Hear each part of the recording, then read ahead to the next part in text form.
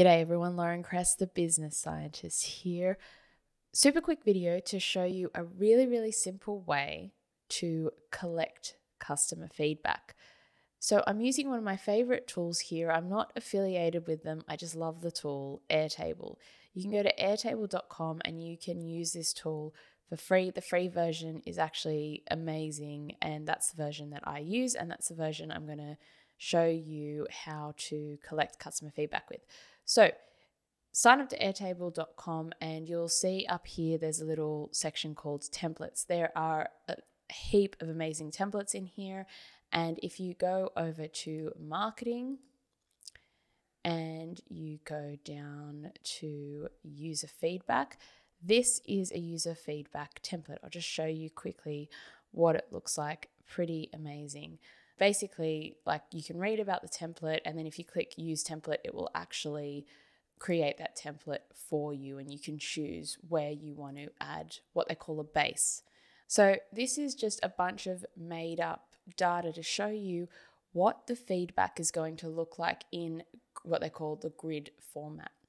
What I want to show you is over here in this little view section. You can create a bunch of different views of how you want to see the data. And what they've done in this template is they've created a form view.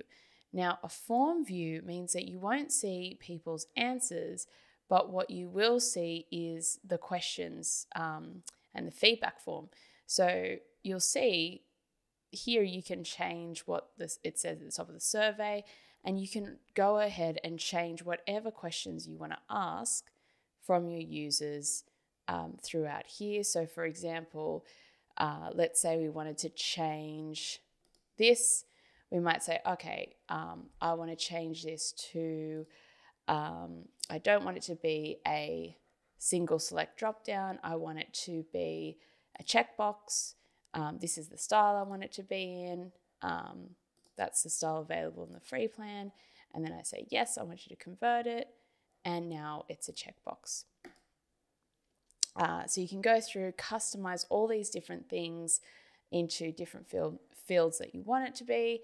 And then essentially you have a few options down here of what you want to show at the end. So show a submit another response button, show a new blank form after 5 seconds, or email. And there's also some pro features available as well. Then what you do essentially is you just go over here and you click share form.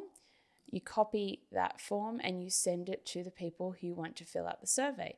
As this populates, what will happen is you'll go back over to all responses and it will start populating this for you with, and you'll see here as well, it's already changed the field that I changed over in the form view. So this was originally a single select option.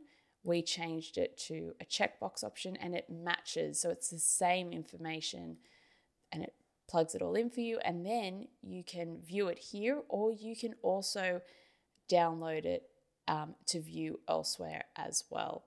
Really amazing tool. Highly recommend checking it out. If you want to see more videos like this, let me know. I am planning to do more stuff like this. I think it's super helpful for people who want to get their marketing processes right. So drop a comment below, like the video, and make sure you subscribe to see more videos from my channel. Until next time, remember that sharing your talents with the world will make it a better place.